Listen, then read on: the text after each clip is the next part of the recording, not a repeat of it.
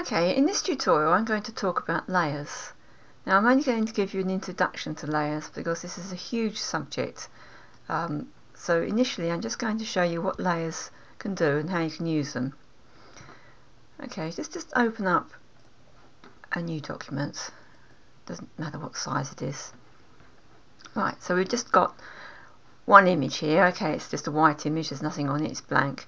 But it is an image in a layer, and to prove that, this is our layers palette down here.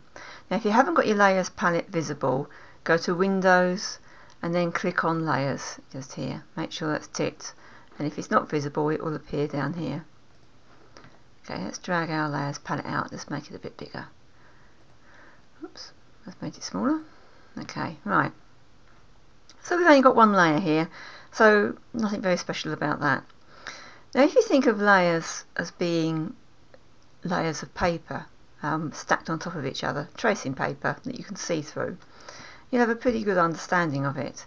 And as you stack layers on top of each other, so you can draw on each of these different pieces of tracing paper, and you can actually look through them all together to see the whole image, or you can take various layers out to remove certain items. So right, we're going to draw on this item. Okay, there's a circle, and we'll fill that circle with blue. Okay, now that's our background image.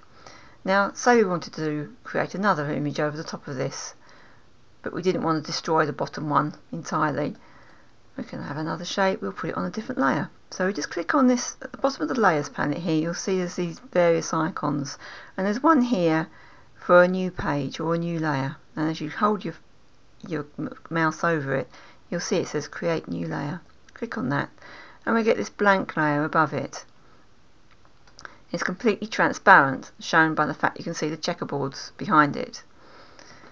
If ever you see that patterning, that means that area is transparent. So if I have another shape and I fill it in with another colour, let's go for this red, and we'll, come on. There you go. This is not playing ball with me at the moment. So Control D, that'll deselect it. Okay, now we can see we've got this red square and a blue circle. And they look like they're all one image, but they're not. Actually, this red square is on a different layer, so the blue circle is still there. And I can use the Move tool to drag it around and put it where I want. Right, so let's try doing something else. We'll have a nice big black squiggly line. Now I've put that on the same layer as the red square. So now if I turn the red square layer off, it takes off both of them. But similarly, if I move it, it moves the whole lot.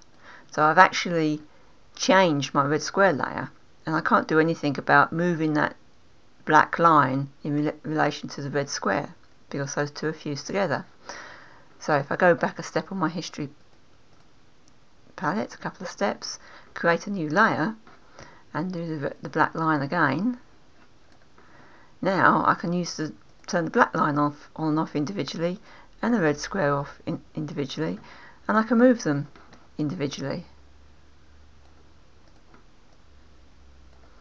I can also fade them so they go semi-transparent, or I can add effects to them like beveling and embossing. Let's drag that one up a bit.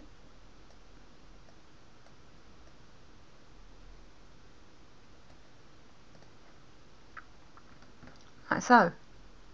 You can do loads of things with layers. The other thing I can do is I can change their order. Let's put that back up. So up to full strength so you can see it easy, and I can put this black line behind the red square. Just like that. But whatever's on the background will stay on the background. So I can't move that blue circle because I put it on the background layer. But if I put that blue circle on a separate layer, I'd be able to move the blue circle as well. So layers are very versatile in that respect, and there's tons of other things you can do with layers. But when you finish messing around with your image, whatever it might be, you can either, if you want to save the layers, you've got to save it as a Photoshop file or a PSD file or a TIFF file, and these are big files because there's several different images it's being saved as multiple layers. The best way to save it is once you've finished all your editing and you know you're not going to do anything more to it, is just to flatten the layers, flatten the image and make it one, and now you can just save it as an ordinary JPEG image or any format you want, but it would be a lot smaller image. Okay, so let's get rid of this one, we don't want this one, and let's open that one I've worked on before, which is this one. It'll take a while to open it because it's a very big file, loads of layers on this one. Right, okay, here we can see the various layers that I've got in my layers palette, and you can see there's several layers here, and each of these layers has something different on. This layer here is the border, and you see if I toggle it on and off, it takes the border on and off. There's another layer here called border, which is actually this white mat that I've put around, and I showed you how to create one of these in an earlier tutorial. So if I turn that one on and off, you see the white mat going on and off. There's the writing, the text here is on another layer, and when you create text it will automatically go on its own layer initially. And my signature is here, and my various effects that make the image or photograph look more like a painting are there. And as you see, as before, if I change all these things around, if I bring this border on top of the text, you see now my text has disappeared behind the border. Or if I move my text around, I can even, let's put that one back, I can even invert things. So if I want this border inverted somehow, I can go File, Edit, Transform, Flip Horizontal. Doesn't look as good that way. Of course, there are many other aspects of layers that I haven't discussed here, such as the blending modes, the various effects, and the adjustment layers, to name a few. But I will be discussing those in other tutorials, some of which you can already find on my website, and the details of this are at the end of this video. But the best part about layers is that it doesn't matter what you do on any of these layers, whatever changes you make, your background image always remains untouched until such time as you flatten the image down. So here is the original image here, completely as it was as it came out of the camera. No changes have had any effects on this, and no changes will have any effects on it until such time as I flatten this image, flatten all these layers down and save it, and only then have the changes really made an effect. And that's it.